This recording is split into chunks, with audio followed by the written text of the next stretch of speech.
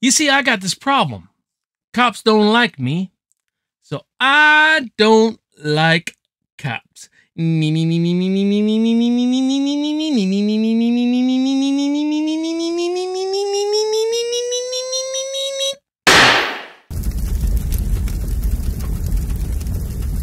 Robocop was released in 1987, directed by Paul Verhoeven and starring Peter Weller, Nancy Allen, Ronny Cox, and Kurtwoodsmith. What's going on, everyone? My name is Jason. Welcome back to the channel. You're watching Backtrack Cinema. This is where we talk movies of the past that you know and love.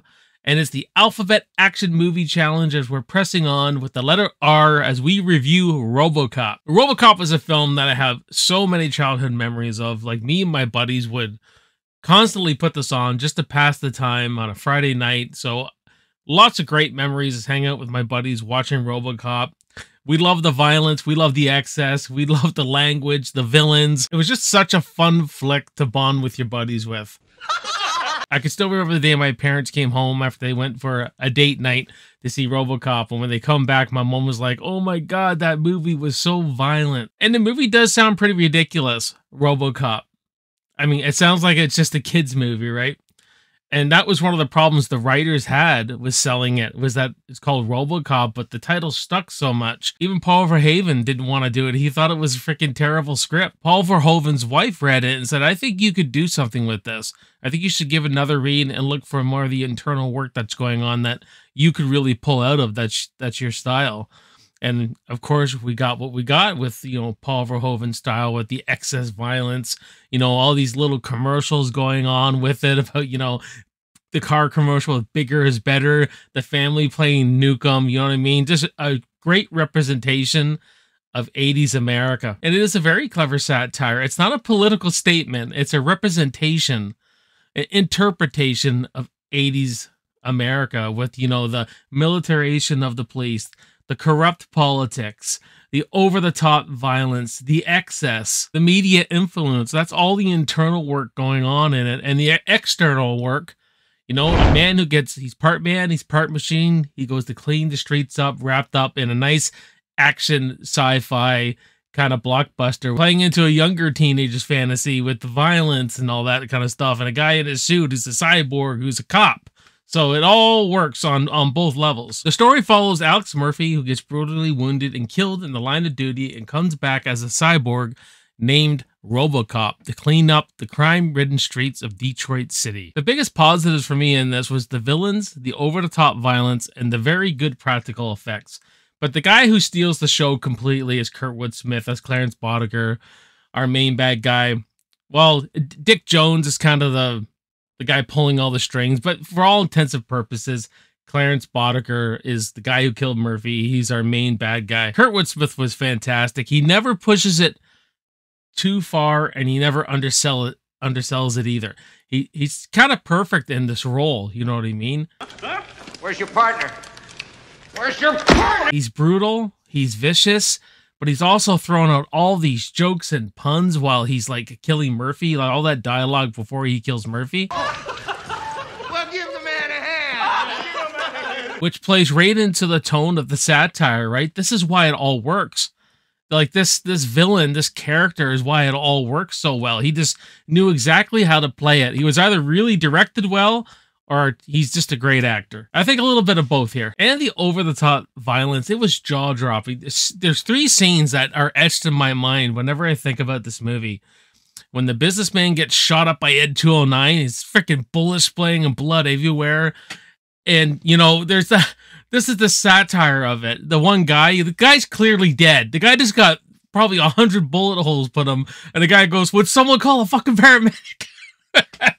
Like, you can't help but laugh because that's how he played the tone and the satire. Man, Murphy's death is so etched in my mind, in the uncut version when you see his arm get completely blown off and then they're filling holes full of him, there's blood everywhere. He's just screaming in pain and there's, Lewis shaking on the cage. It's just brutal, man. And these guys are like just having fun with this. This is like another day of life of crime. Like they're just so relishing in killing this police officer. And this little religious symbolism I really like. It's like when Lewis is down by Murphy, it's kind of like Mary at the cross. Like Murphy's just been crucified. He gets resurrected near the end. He's Robocop, like he's walking on water, and he's like a savior of the city, so to speak. So I like what Paul Verhoeven was doing there with that kind of symbolism. The melting of Emil, played by Paul McCrane, you know, when the toxic waste gets put on him and he's rocking around like this.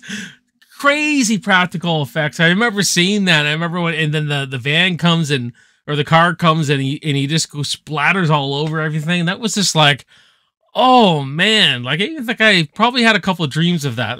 If I'm being honest, I believe Rob Bottin did a lot of the effects for this and quit halfway through the project and got passed off to someone else. Because him and the director, you weren't seeing eye to eye. There was some tensions and stuff like that. So kind of interesting thing about watching the behind the scenes of this. Now I love when Robocop hits the streets for the first time. I've always loved this sequence.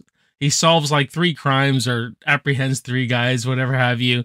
Like the first guy, you know, these rapists, he shoots the guy in the freaking balls, and then he's in the convenience store, you know, the guy's robbing the safe, and he knocks that guy out. And then the thing he does with an ex-politician, where it's showing that this is a pure machine at this point.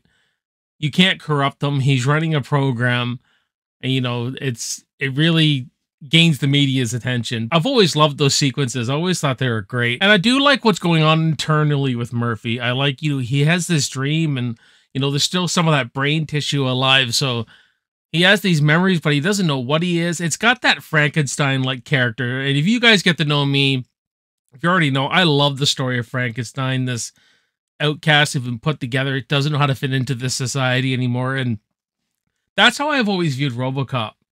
And he's trying to put the pieces back together. He can't process anything. He's not exactly a monster. He's kind of like a monster, you know what I mean? But when he takes the mask off, he sees what he is, or what they've put together. And I've always really liked that. And I really like the line he says, you know, I can still feel them, his family, but he says, but I do not remember them. Like, it's very sad actually, because he has the feelings, but he can't remember anything. That'd be pain, man. That'd be a pretty awful thing. So I really like a lot of the work they do with Robocop in here. Now, I mean, I think they could have went further with Robocop here, with the character work.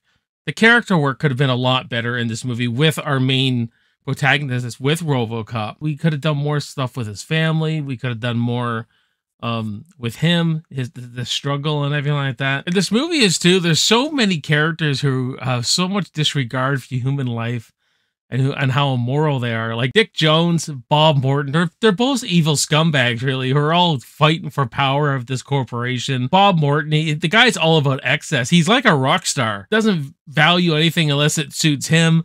You know what I mean? Just wants to get to the top of the ladder, wants the money. He's got the girls, he's sniffing the cocaine, all about excess and everything like that. So honestly, I didn't give a shit when he died. And Dick Jones too, he's, you know, a guy who's trying to keep his seat in power, you know what I mean, and do anything to do that. And I like how they subvert expectations with these actors, with Ronny Cox and Nancy Allen, who plays Lewis, because Nancy Allen played a lot of like bitchy characters. Like the girl she plays in Carrie is completely different than this one. And Ronny Cox, I mean, you see him in like Beverly Hills Cop. He's like the nice lieutenant who does everything by the book, and you know, he's just kind of a really nice guy. And he's just a fucking prick, man. I like the casting. I think the casting was well done. Of course, things are dated now. Like Ed 209's pretty dated with the stop motion, everything. But at the time, you know, they did a pretty good job for it. This was a lower budget movie too. They didn't have the money for a lot of the stuff I'm sure they wanted to do with Ed 209. But Ed 209 always looked pretty cool. You know, he was always pretty badass. And seeing Robocop and him fight it off was pretty cool. Robocop moving slow and everything like that. I get you. He was in a suit. There's not much you could have done. But to look back at it now, I think Robocop moving a lot faster, like he kind of does in the remake, I think is something I really like to see, or would have liked to see with Robocop. But, you know, I'm very forgiving on that. Now, one thing I think I could have been done a lot better with Lewis's character. I like Lewis as a character. I like Nancy Allen in it. I think she's freaking gorgeous. I think she's a badass. Like, if they established early that this girl can take care of herself, she wasn't utilized enough, and her role could have been a lot bigger. She makes the call that sends Murphy to his death, essentially. Like, she makes the call to go in with no backup He says, you call it. They go in, he gets killed. She would have had a lot of guilt. She would have had a lot of remorse. She would have felt awful for what happened to Murphy. And I think there could have been a lot more things going on with her. Maybe her talking to the Sarge, you know what I mean? Saying that was all my fault. I was careless. This showing this kind of guilt. You could have showed scenes with her, you know, cracking down on criminals harder, like with her hate and everything like that. That would have been really cool. We could have had just more of her, or a moment with his wife. Like there's a moment where you could have had where she tells Murphy's wife, you know, he's dead. It's kind of my fault, and I'm just letting you know what happened. And that could have been a moment where the movie could have breathed, and we could have really sunk into some drama. I think anyway. I think Lewis could have been a lot more utilized in this. But I do like how she saves Robocop at the end. It's just that journey when she gets there, I think could have been more fleshed out and a lot better. And she was pretty shot up at the end of this, you know. That wouldn't have been a bad idea, I think, if she became another Robocop and they were like partners. I know it sounds silly, you know, him and Lewis, you know, both Robocops, you know what I mean? But she didn't seem to have anything else, no family or nothing. So or even in Robocop 2, if they could have went with that route. But yeah, I really like Lewis as a character. This felt like she could have been utilized better. But all in all, guys, you know, I love Robocop. It's a childhood favorite. It's one of my favorite 80s films. I'm going to give Robocop from 1987 a solid B. But what about you guys? What do you think of Robocop? Is it a classic? Is it not? Let's have a healthy discussion in the comments of Robocop. And if you're new to the channel, why not subscribe to the channel? It's free. I wouldn't want you to miss on any future content, especially with the Alphabet Action Movie Challenge. And I really appreciate you all taking the time to watch this video. Go down the rabbit hole, check out the other action movies I've done for this Alphabet Action Movie Challenge, and we'll have a good time. You'll have a great time on the channel. Lots of reviews, rankings, all that jazz. My name is Jason. I will see you on the next video. You are watching Backtrack Cinema, and I will see you in the movies. Cheers.